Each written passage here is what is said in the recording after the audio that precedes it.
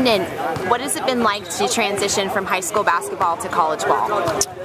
Transitioning, it's been kind of hard. You have to get used to the pace, you know, more physical, bigger bodies, and just it's a job now, you know. But I think that overall I've done pretty well. So the season opener is next Friday. What are your expectations for this season as a whole, and also just playing here at the Galen Center for the first time? I'm really excited actually to play at the Galen Center. I'm an LA guy.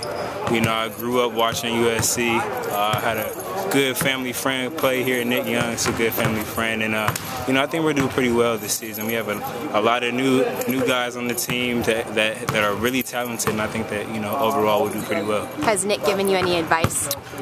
Nick just told me that you have to face adversity, and you know, it just makes you tougher.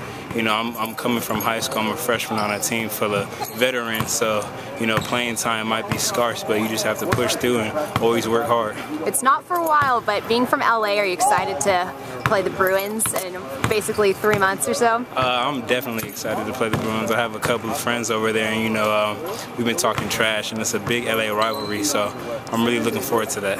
And your dad played in the NBA for several seasons, and your brother played at Oregon. Have they given you any advice? And also, what's it like having your brother play in a fellow Pac-12 school? You know, just having my dad play at that high level, he always taught me from a young age that, you know, you always have to work hard.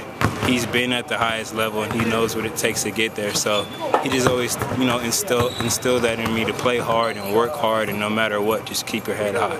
My brother playing at Oregon, it's kind of cool because, you know, he had an amazing game against USC in the Pac-10 tournament, and I love to have that Pac-10 Pac-12 rivalry going on. We always talk trash, you know.